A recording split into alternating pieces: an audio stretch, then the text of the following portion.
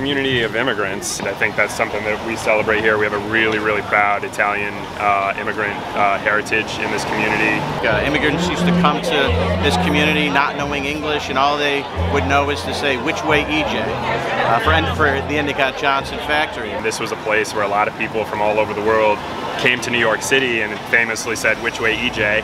And they came here, and I think it's amazing that generations later we're still carrying on those traditions. And of course, Endicott is also the birthplace of IBM, which at one point was a dominant international company. And of course, those two companies and others together really were the foundation of the community of the southern tier of New York. To be perfectly honest, you know, I'm old enough to remember when Italian people weren't welcome at IBM way back in the day. A lot of the Italians that moved up here on the north side weren't welcome there. Matter of fact, down below North Street, it used to be right in the covenants. You could not sell to any black people or Italians. It was right in the covenant. Unico started in Waterbury, Connecticut 100 years ago. They do charitable work. We have culture as a big part of our initiative, and so we have meetings monthly, and we get a speaker to usually talk about famous Italian physicians, scientists. We talked about Italian architecture. I think that the success of Endicott Johnson, where at least from my cultural perspective, the Italian people were welcome. They worked hard, and then people saw the success that they had, and so they said, "Gee, you know, maybe those Italian people are worth having around."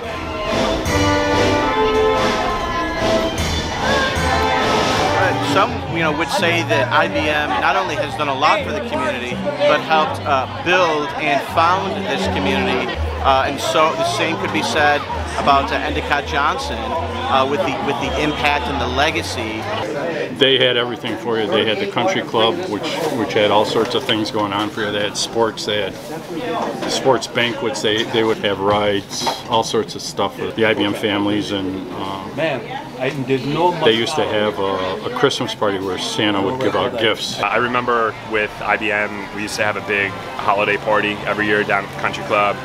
So I remember going to that when I was real little. The kids were eligible to receive a gift up until the age of 8, I think it was. Santa was there, and you get presents, and that was always a big highlight of the year. And there were so many kids at one point that it was a 3-day event. Obviously, having a major corporation is a huge employer, has a huge impact on the community. Endicott Johnson did also. We live in an Endicott Johnson home, and again, they were wonderful to their employees. They would go ahead and buy their homes for them, build them, and then the people would pay them back a little bit at a time every week.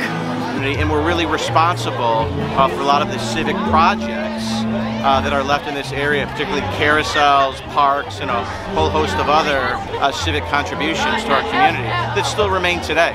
Yes, we've got all the carousels in the world here. So the carousels around town. I grew up in West Endicott, so I spent a lot of time in the West Endicott Park playing basketball down there. Great experience for everything. I mean, they provided a lot to this community, a whole lot.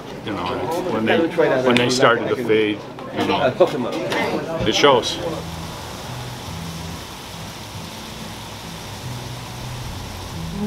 Oh man, the decline of IBM.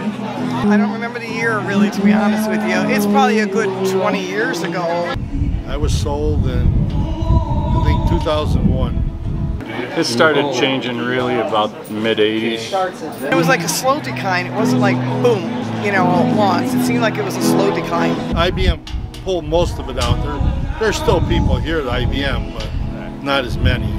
We really didn't know how much of a decline when it was happening. We just felt like it happened. Yes, when I first started working at IBM, we had like 15,000 people. Now if you got 200, you're lucky. I think leaving was a pure business decision. I think they found they could get things done cheaper somewhere else, and so they moved it. Well, obviously it affected so many families and the whole community economically, and it's certainly been a challenge. There was a long period of time of regional economic decline, that was really centered on the fact that when you have a handful of companies that are the anchor or propping up of an entire region, when those companies downsize or close altogether or move to other areas, it's going to leave a massive void that no other major companies are there to fill. On a personal note, it was more like the loyalty to the employees wasn't there. They put out for you, and they were loyal to IBM, and then IBM would turn around and 19 years. Bit by bit they were chipping away at it.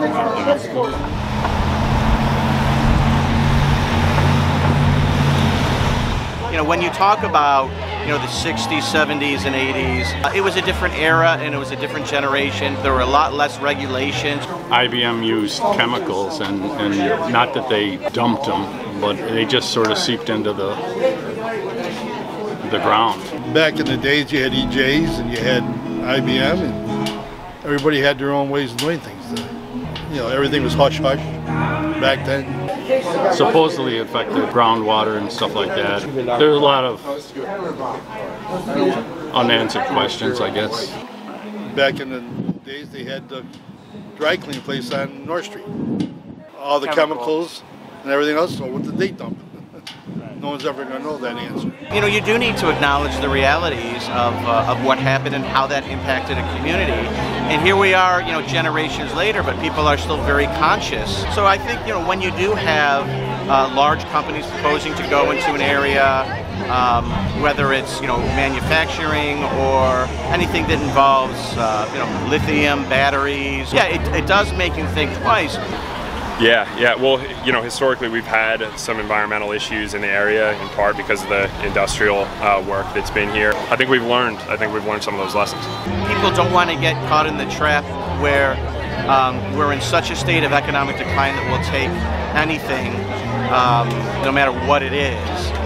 Some people want those industries to come here, and they're willing to sacrifice those neighborhoods. A lot of times I vote no on things that a lot of people say, why'd you do that? Because the neighborhood, to me, is what's important.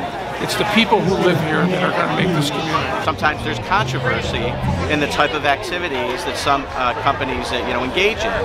And so you obviously have to be very conscious of that.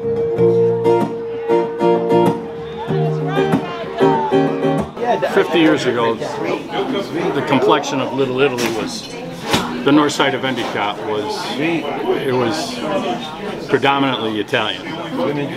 But over the years, people die, people move, complexion has changed. So, the heritage part of it is struggling. Actually, I think you'll find most service organizations are shrinking. They're not growing. And that's a national, that's whether it's the Hot Rod Association or Kiwanis. People don't have that community spirit, I don't think. It's not as Italian-based as it had been. A lot of people have moved out. The younger ones don't stay. You guys are going to get done with BU, and where are you going to go? Not going to stay here. The world is more mobile now. Young people like you get a degree from Binghamton University, and you're probably not going to stay in Endicott, New York. In the old days, the grandmothers were here, the families were here, the kids were here, everybody stayed here, so it's just very different, very different. The Italian community definitely is shrinking. The younger generation's not as interested, the older generation has died. There's no replacement. So attrition just takes over, and that's that. It's a sad situation, I think. At one time, when people didn't have cars, all the houses were built right around the factories, right? But that's not like that anymore. So the world is just very different than it used to be. Everything was in a neighborhood before. Well, you needed something, you go down to Badolini's bakery. I need bread. I need dough. I need sauce. And they'd have it.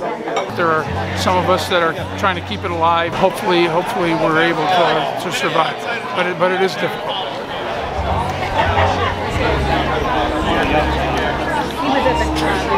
I think the future for the area in the southern tier is bright.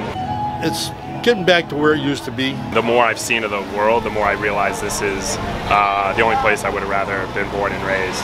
I think it's coming back. I think the future's bright. You know, we have a lot of proud people that are from this community and have stayed in this community like myself, and we're willing to do whatever we can to make things better, and it's important to keep an open mind and look at new opportunities. No, I think it's a turnaround with BU and the two hospitals, and the two main hospitals that we have here.